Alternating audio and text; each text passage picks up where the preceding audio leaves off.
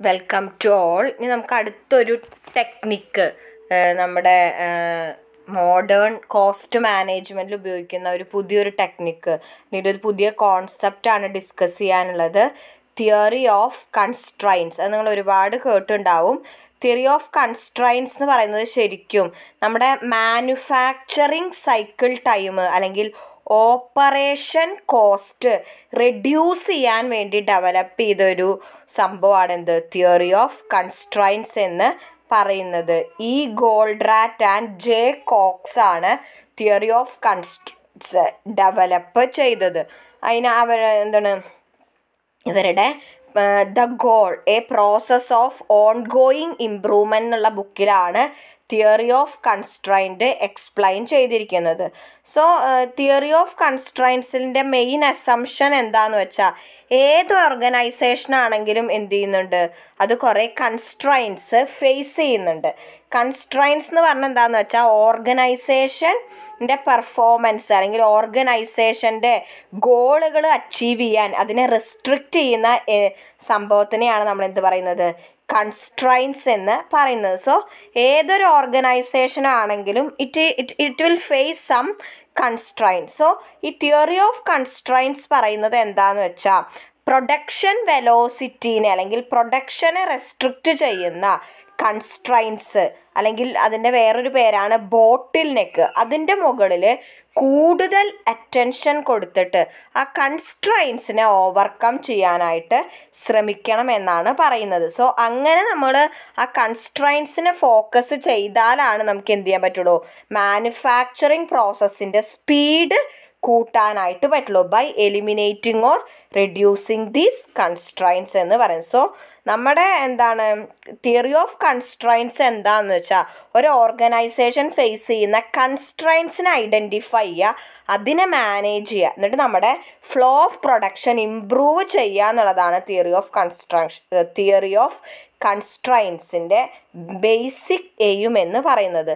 ഈ theory of constraints കൂടുതൽ stress ചെയ്യുന്നത് നമ്മുടെ സൈക്കിൾ ടൈം ഇംപ്രൂവ് ചെയ്യുക, അതായത് മാനുഫാക്ചറിങ് ടൈം കുറയ്ക്കുക, അതുപോലെ തന്നെ നമ്മുടെ കൺസ്ട്രൈൻസിനെ എലിമിനേറ്റ് ചെയ്യുക, അതുപോലെ തന്നെ ഡെലിവറി സ്പീഡ് ഇൻക്രീസ് ചെയ്യുക. ഈ 3 കാര്യങ്ങളെ ഫോക്കസ് ചെയ്തിട്ടാണ് തിയറി ഓഫ് കൺസ്ട്രൈൻസ് ഡെവലപ്പ് ചെയ്തിരിക്കുന്നത്. സോ നമ്മുടെ ഓർഗനൈസേഷനിൽ അല്ലെങ്കിൽ പ്രൊഡക്ഷനിൽ ഇൻകർ ചെയ്യുന്ന കൺസ്ട്രൈൻസിനെ ഇംപ്രൂവ് ചെയ്യുക, അതായത് അതിനെ എലിമിനേറ്റ് ചെയ്യാൻ ശ്രമിക്കുക എന്നുള്ളതാണ് തിയറി ഓഫ് കൺസ്ട്രൈൻസിൻ്റെ മെയിൻ അല്ലെങ്കിൽ ബേസിക് കോൺസെപ്റ്റ് എന്ന് പറയുന്നത്. സോ അങ്ങനെ നമ്മൾ ആ കൺസ്ട്രൈൻസിനെ എലിമിനേറ്റ് ചെയ്തിട്ട് നമ്മുടെ ഫ്ലോ ഓഫ് പ്രൊഡക്ഷൻ ഇംപ്രൂവ് ചെയ്തിട്ട് പ്രോഫിറ്റ് മാക്സിമൈസ് ചെയ്യുക എന്നുള്ളതാണ് തിയറി ഓഫ് കൺസ്ട്രൈൻസ് കൊണ്ട് ഉദ്ദേശിക്കുന്നത്. ശരിക്കും ഇതൊരു scientific അപ്രോച്ചാണ്.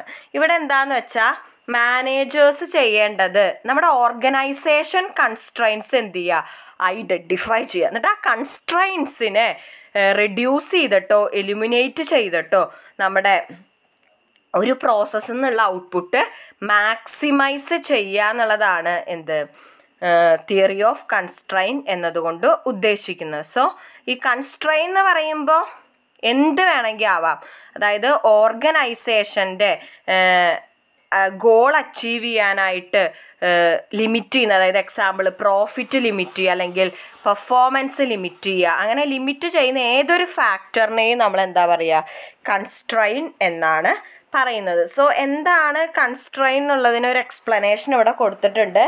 Constraints are anything that prevent the organization from making progress towards its goal.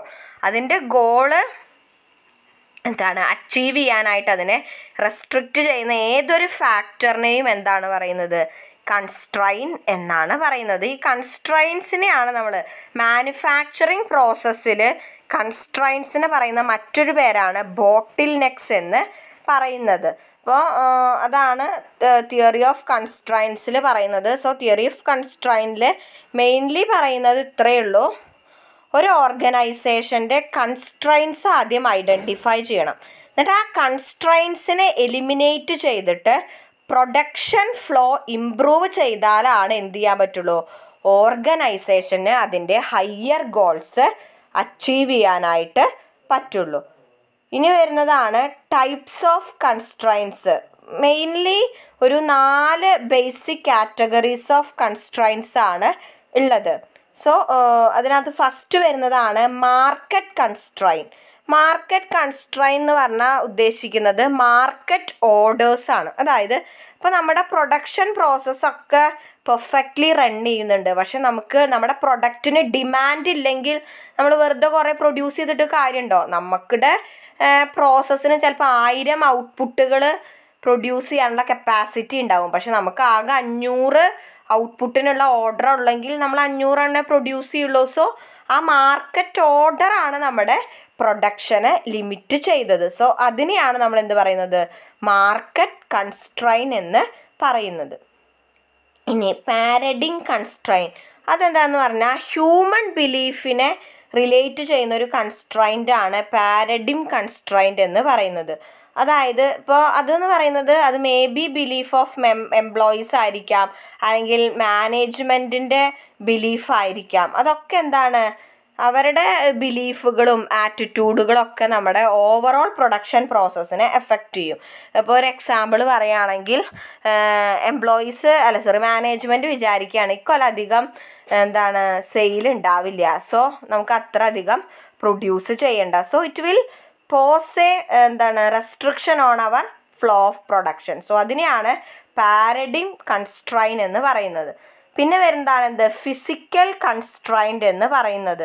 Physical constrain എന്ന് പറഞ്ഞാൽ സംതിങ് ഫിസിക്കൽ, അതായത് നമ്മുടെ മിഷനറിയുടെ കപ്പാസിറ്റി അല്ലെങ്കിൽ എക്യുപ്മെൻറ്റ് റിലേറ്റഡ് ആയിട്ടുള്ള കൺസ്ട്രൈൻറ്റിനെയാണ് നമ്മൾ എന്ത് പറയുന്നത്?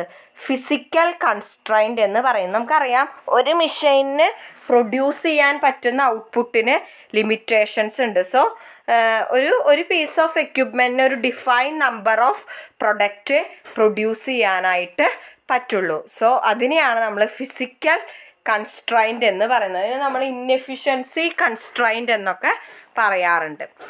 പിന്നെ വരുന്നതാണ് പോളിസി കൺസ്ട്രൈൻറ്റ് എന്ന് പറയുന്നത്. പോളിസി കൺസ്ട്രൈൻറ്റ് എന്ന് പറയുന്നത് എന്താണ്? ഓർഗനൈസേഷൻ പോളിസി റിലേറ്റഡ് ആയിട്ടുള്ളതാണ്. അതായത് ഓർഗനൈസേഷൻ ഉണ്ടാവും കുറച്ച് ഇമ്പോസ്ഡ് ഗൈഡ് ലൈൻസും പ്രൊസീജിയറും ഉണ്ടായിരിക്കും. സോ അത് മേ ബി നമ്മുടെ പ്രൊഡക്ഷനിൽ ലിമിറ്റുകൾ ക്രിയേറ്റ് ചെയ്യാം. അപ്പോൾ അതായത് ഇത്ര റോ മെറ്റീരിയലേ നമ്മൾ ഒരു കൊല്ലം പർച്ചേസ് ചെയ്യുള്ളൂ എന്നുണ്ടാവും. സോ അത് വെച്ചിട്ട് ഉണ്ടാക്കാൻ പറ്റുന്ന ഔട്ട്പുട്ടേ നമുക്ക് പ്രൊഡ്യൂസ് ചെയ്യാൻ പറ്റുള്ളൂ. അല്ലെങ്കിൽ ഇന്ന മെഷീനറിയാണ് നമ്മൾ ഉപയോഗിക്കുക, അല്ലെങ്കിൽ ഇത്ര നമ്പർ ഓഫ് എംപ്ലോയീസിനെയാണ് നമ്മൾ പ്രൊഡക്ഷന് വേണ്ടി ഉപയോഗിക്കുള്ളൂ എന്നുള്ള കുറേ പോളിസീസ് ഉണ്ട്. അപ്പോൾ ഓർഗനൈസേഷൻ്റെ പോളിസികളും എന്താണ്?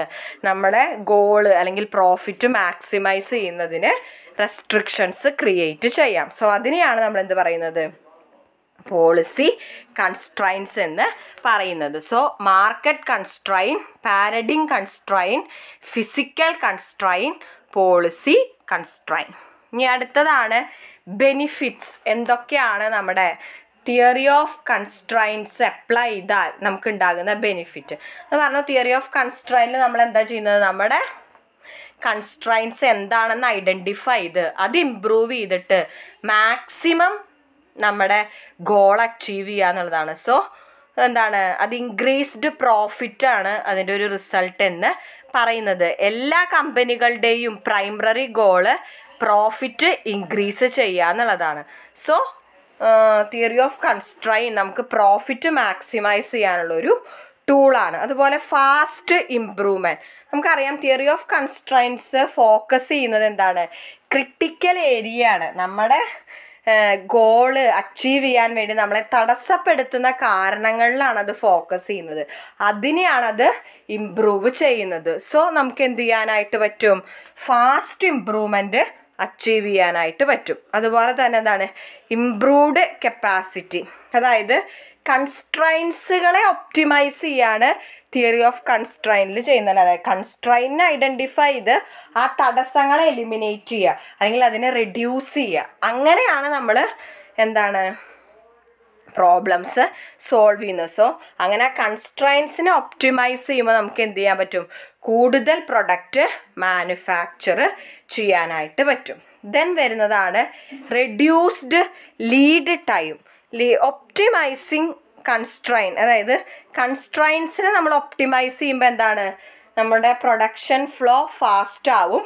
So we can reduce the cycle time അല്ലെങ്കിൽ പ്രോസസ് ടൈം നമുക്ക് റെഡ്യൂസ് ചെയ്യാനായിട്ട് പറ്റും. So we can reduce the lead time. പിന്നെ വരുന്നതാണെന്ത്, റെഡ്യൂസ്ഡ് ഇൻവെൻറ്ററി. നമ്മൾ ഈ തിയറി ഓഫ് കൺസ്ട്രൈൻ്റെ മെയിൻ ഫോക്കസ് എന്ന് പറയുന്നതാണ് ബോട്ടിൽ നെക്സ് അല്ലെങ്കിൽ കൺസ്ട്രൈൻസിനെ എലിമിനേറ്റ് ചെയ്യാന്നാണ്. അങ്ങനെ കൺസ്ട്രൈൻസും ബോട്ടിൽ നെക്കും എലിമിനേറ്റ് ചെയ്താൽ we can reduce the work in progress reduced ആയി കഴിഞ്ഞാൽ it will result less inventory. അപ്പോൾ നമുക്ക് എന്ത് ചെയ്യാൻ പറ്റും, ആ ലെസ് ഇൻവെൻറ്ററി ആണ് ഒരു തരത്തിൽ നമുക്ക് ഇൻക്രീസ്ഡ് പ്രോഫിറ്റ് അച്ചീവ് ചെയ്യാനായിട്ട് ഹെൽപ്പ് ചെയ്യുന്നത്. സോ ഇതാണ് തിയറി ഓഫ് കൺസ്ട്രൈൻസ് ഓർഗനൈസേഷനിൽ അപ്ലൈ ചെയ്താലുള്ള ഗുണങ്ങൾ. സോ തിയറി ഓഫ് കൺസ്ട്രൈൻറ്റിൽ ഇത്രയാണ് പറയുന്നുള്ളൂ. അല്ലെങ്കിൽ ഒരു കോർ കോൺസെപ്റ്റ് എന്ന് പറയുന്നത് എന്താണ്, എല്ലാ പ്രോസസ്സിനും എന്തുണ്ടാവും, അറ്റ്ലീസ്റ്റ് ഒരു സിംഗിൾ കൺസ്ട്രൈൻ്റ് എങ്കിലും ഉണ്ടാവും.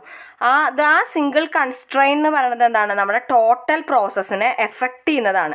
സോ ആ പ്രോസസ്സിൻ്റെ ത്രൂപുട്ട് അല്ലെങ്കിൽ ഔട്ട്കം നമുക്ക് ഇമ്പ്രൂവ് ചെയ്യണമെങ്കിൽ നമ്മൾ എന്ത് ചെയ്യണം, ആ കൺസ്ട്രൈൻറ്റിനെ ഇമ്പ്രൂവ് ചെയ്യണം. കൺസ്ട്രൈൻറ്റിനെ ഇമ്പ്രൂവ് ചെയ്യാൻ ഉദ്ദേശിക്കുന്നത് ഒന്നില്ലെങ്കിൽ എലിമിനേറ്റ് ചെയ്യണം അല്ലെങ്കിൽ റെഡ്യൂസ് ചെയ്യണം. സോ കൺസ്ട്രൈൻറ്റ് ഐഡൻറ്റിഫൈ ചെയ്ത് അതിനെ ഒപ്റ്റിമൈസ് ചെയ്താൽ മാത്രമാണ് നമുക്ക് എന്ത് ചെയ്യാൻ പറ്റുള്ളൂ, പ്രോസസ്സിലെ ഔട്ട്പുട്ട് ഇമ്പ്രൂവ് ചെയ്യാനായിട്ട് പറ്റുള്ളൂ. സോ ഇവിടെ we have to spend time on constrain, അല്ലാതെ നോൺ കൺസ്ട്രൈൻസിനെ ഒപ്റ്റിമൈസ് ചെയ്തത് കൊണ്ട് മാത്രം നമുക്ക് എന്ത് ചെയ്യാൻ പറ്റില്ല, ഇമ്പ്രൂവ്മെൻറ്റ് അച്ചീവ് ചെയ്യാനായിട്ട് പറ്റില്ല. സോ നമ്മൾ കൺസ്ട്രൈൻസിനെ ഐഡൻറ്റിഫൈ ചെയ്ത് അതിനെ ഒപ്റ്റിമൈസ് ചെയ്യണം ഫോർ അച്ചീവിങ് അവർ ഹയർ ഗോൾ.